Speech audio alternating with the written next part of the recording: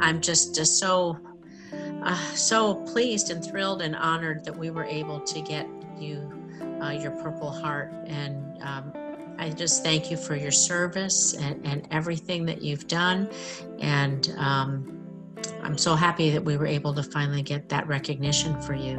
It's bittersweet, I guess, because I know it wasn't just me that was in, that incident. There's lots more like me out there, and I really appreciate it. That was 12 years ago that happened, and it's been crazy. So I'm shocked, and I'm thankful that you guys got it done so quickly.